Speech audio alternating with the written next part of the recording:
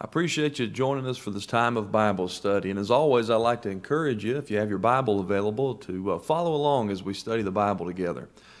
Let me also encourage you to contact us. If you have any questions or comments, we'd love to hear from you. The contact information will be given at the end of the broadcast.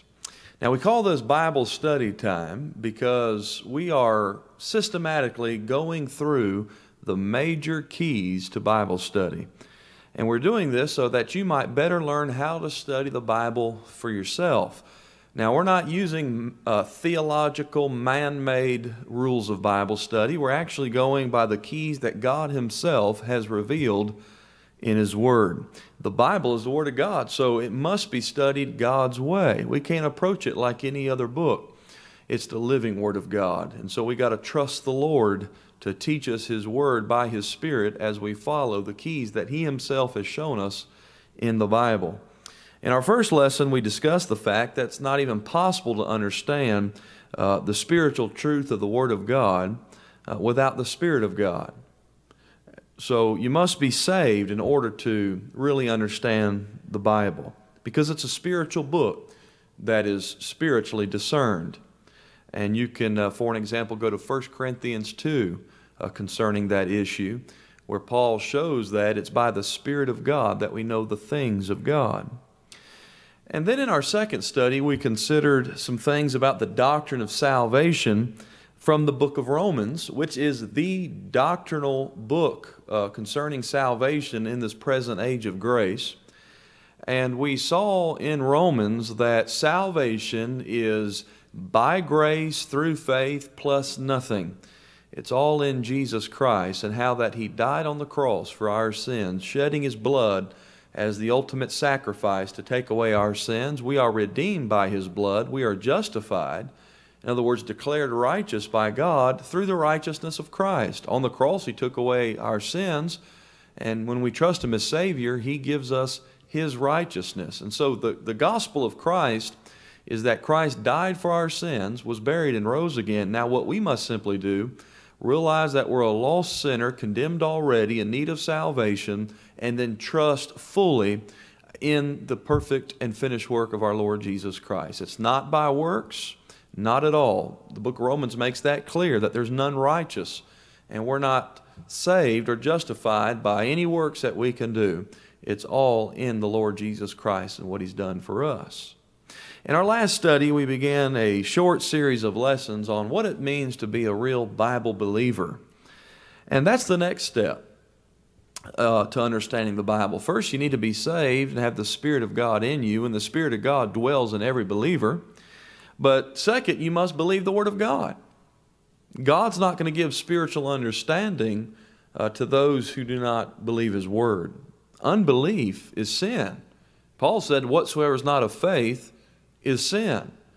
In Hebrews 11, verse 6, it says, without faith it's impossible to please the Lord.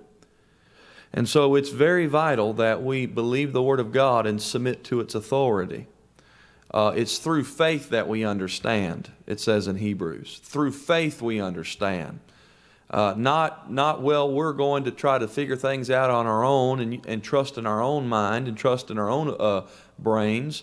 No, God wants us to think, and He wants us to study, but we're going to have to believe His Word to have understanding. We can't depend on ourselves and understand the Word of God. We need God. We need His Spirit to teach us.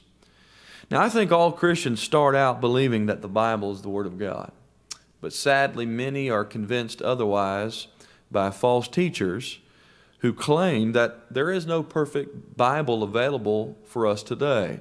And there are many false teachers out there like that are saying those things. And unfortunately, those who are not grounded in the faith are led astray by their false teaching.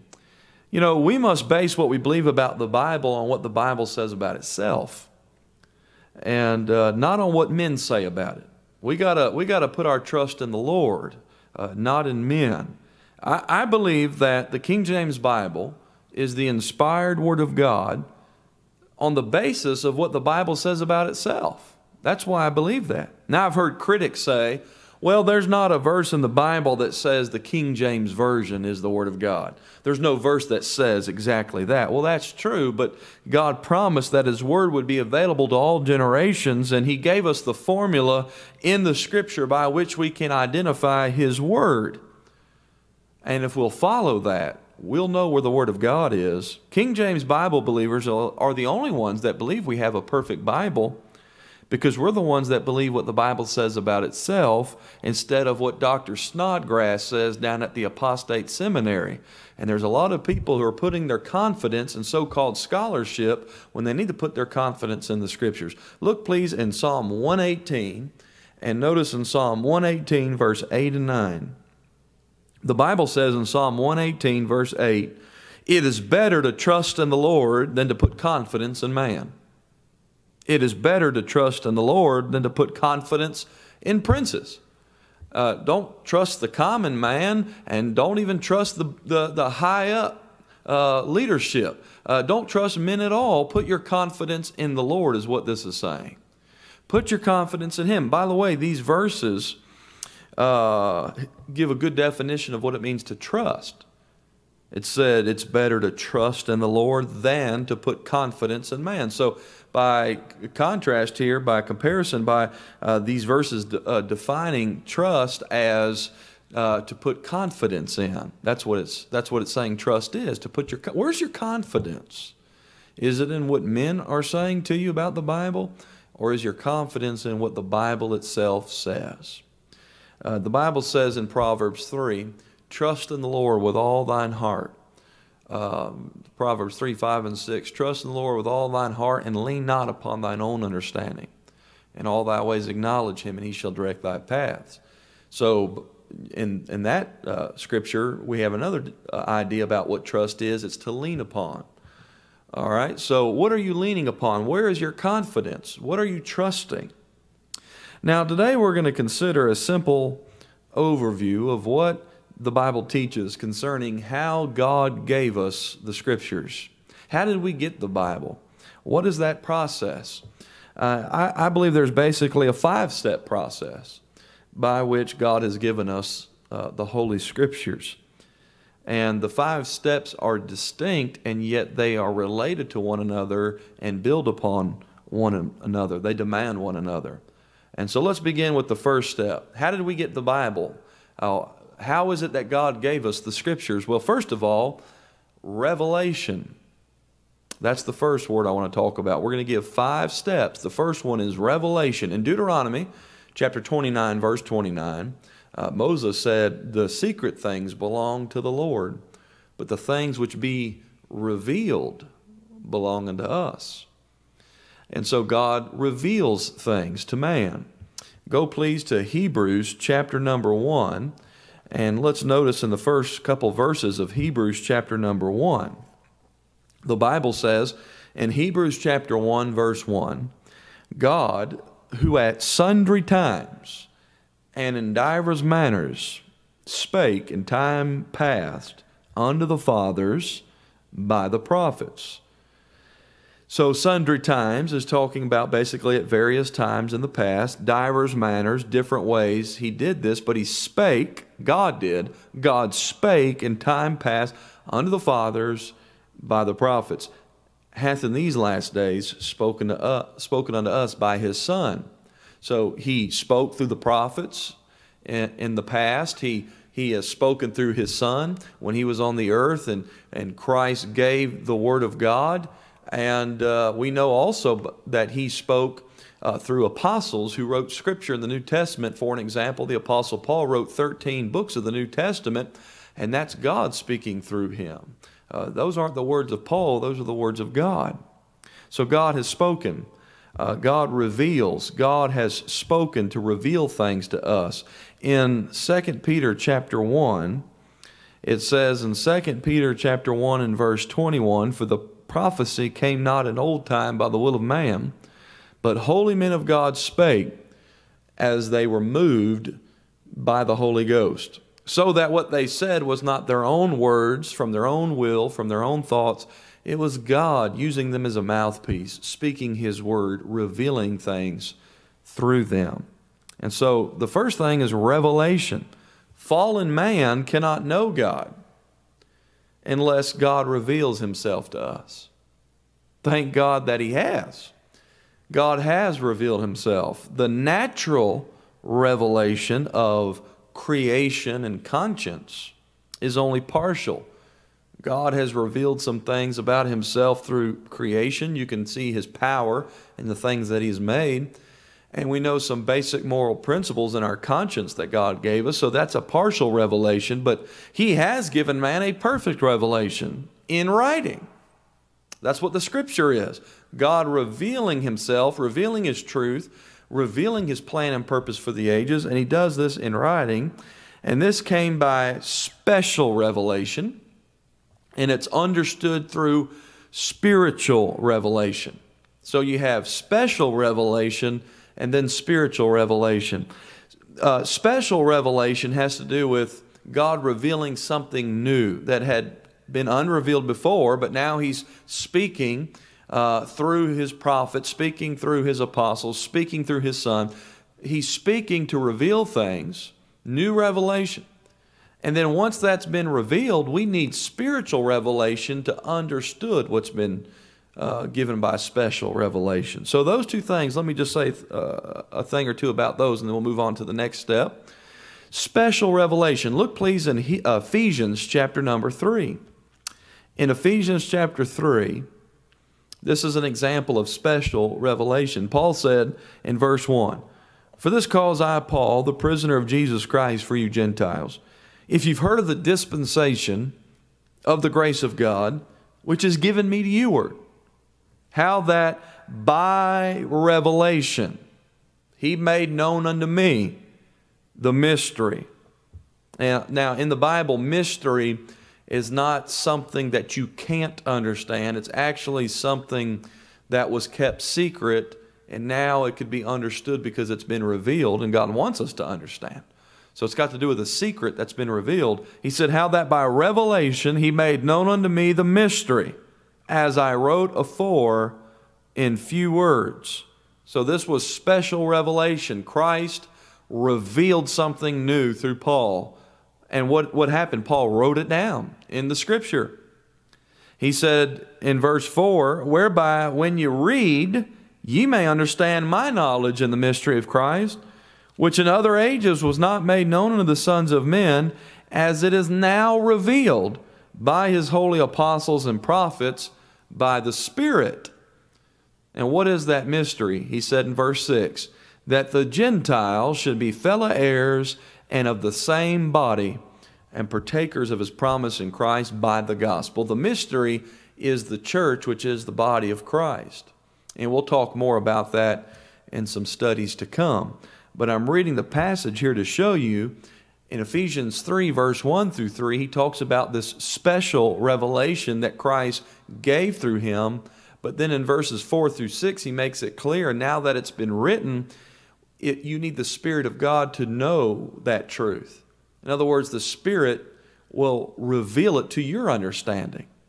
Now, it's very important for you to understand that nobody today is getting special revelation. These so-called prophets and apostles on television, for an example. And by the way, there is no prophets and apostles today.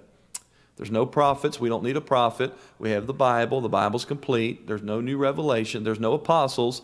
That was a foundational office in the first century, and nobody's an apostle today. There's nobody today that meets the requirements of an apostle. So just understand that. The Bible's a complete revelation, and so there's no more special revelation. But what we need is spiritual revelation to what's already been written. For an example, in Ephesians chapter 1, in verse 17, Paul said in prayer, "That the God of our Lord Jesus Christ, the Father of glory, may give unto you the spirit of wisdom and revelation in the knowledge of him." So we need the Spirit to reveal the truth that God's written down for us in his Word. 1 Corinthians 2 talks about that the Spirit of God reveals the things of God to us. And so the first thing is revelation. The second thing is inspiration.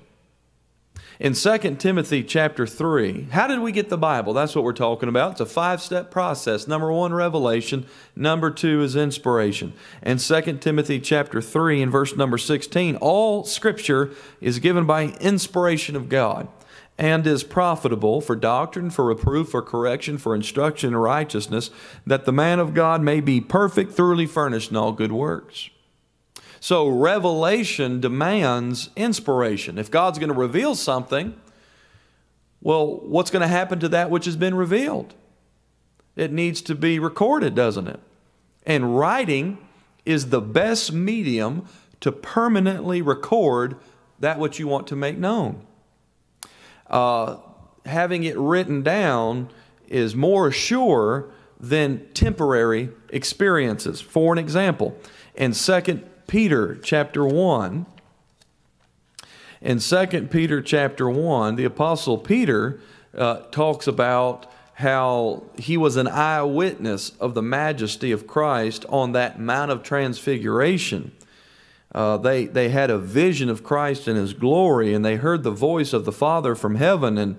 And notice what Peter says about it, though. In verse 16 of 2 Peter 1, verse 16, "For we have not followed cunningly devised fables when we made known unto you the power and coming of our Lord Jesus Christ, but were eyewitnesses of His majesty." So they saw this vision. Verse 17, "For He received from God the Father honor and glory when there came such a voice to Him from the excellent glory, This is my beloved Son in whom I am well pleased." So they had a vision of Christ, and they heard the voice of the Father speaking from heaven. And this voice, which came from heaven, we heard when we were with Him in the Holy Mount. But notice what He says.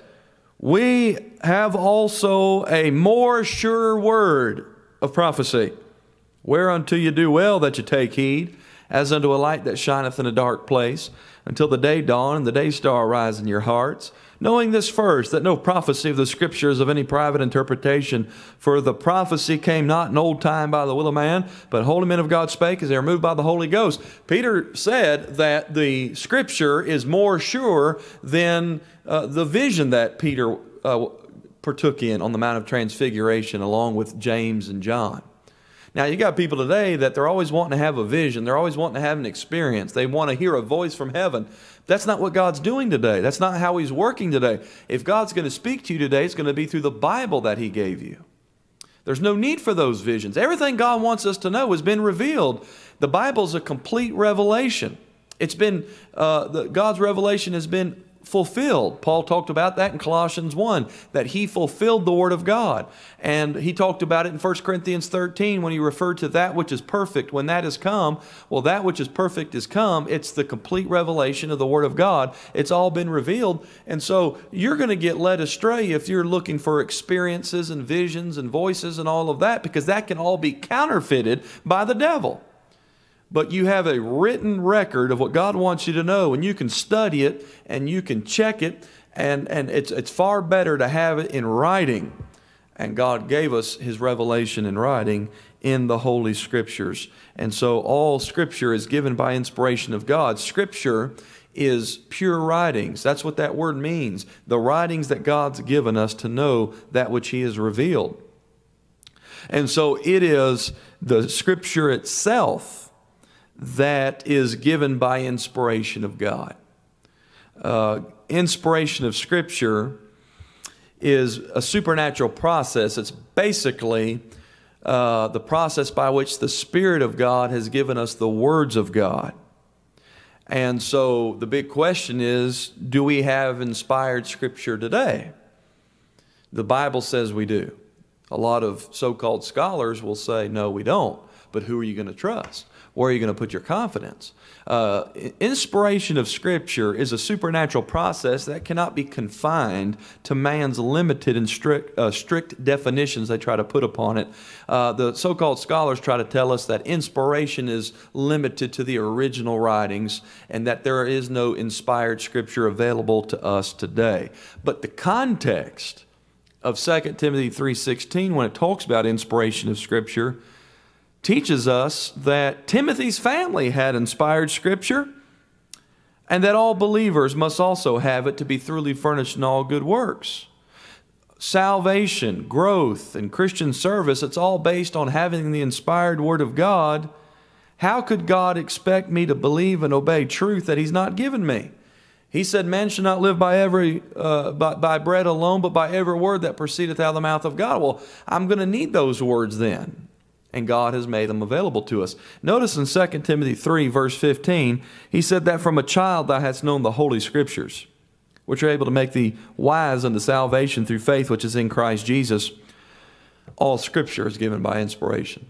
Well, Timothy had Holy Scriptures from a child. He did not have the original writings of the Old Testament, no way. But what he had was copies, and God called it Holy Scripture. And he said all Scripture is given by inspiration of God.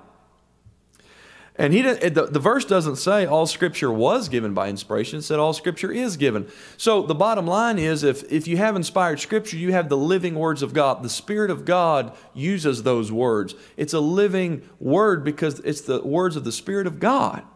God has given us the Scripture, and we have that today.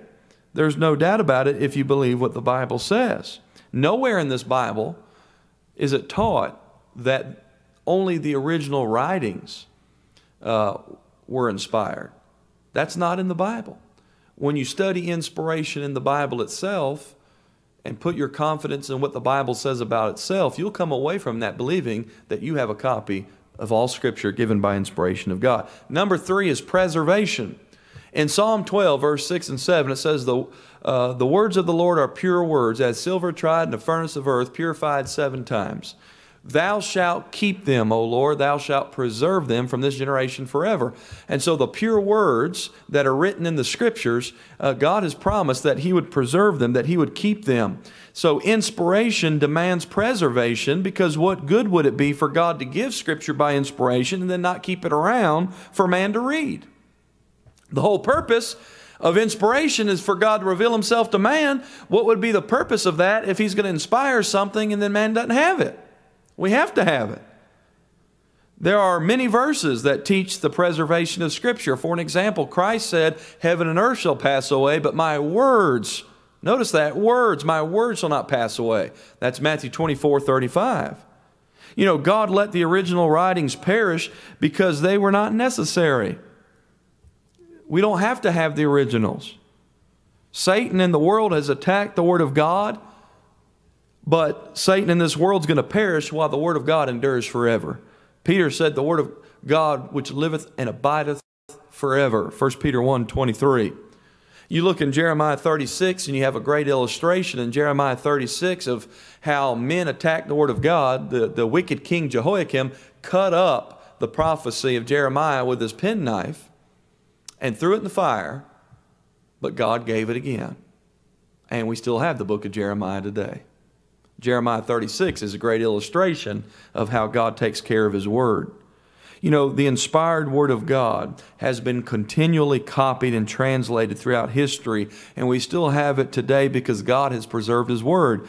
The God who created the world can certainly take care of His own words and make sure we have them, despite the attack of Satan, despite the attack of men, despite the amount of time that's gone by, and the fact that the Word of God has been translated. God has kept His words pure for us.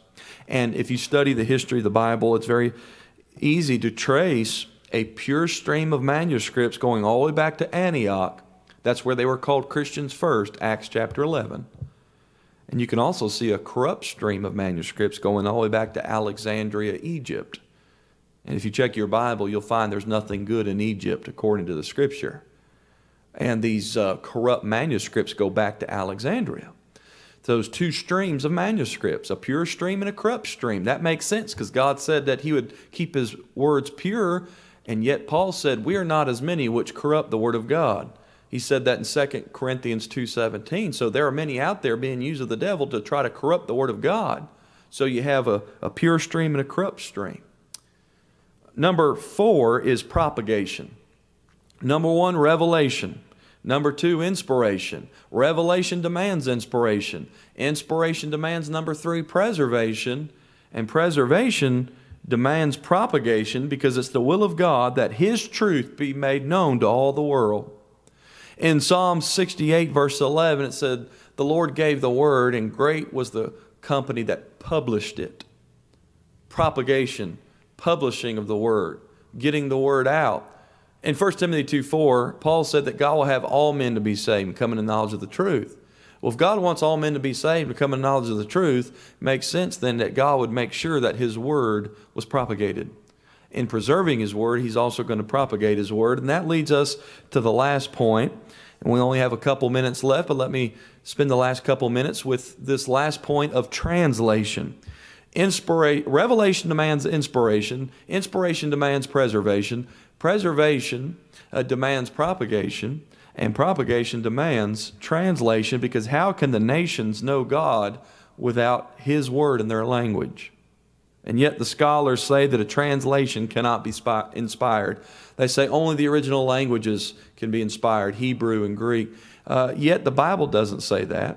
The Bible doesn't say a translation cannot be inspired.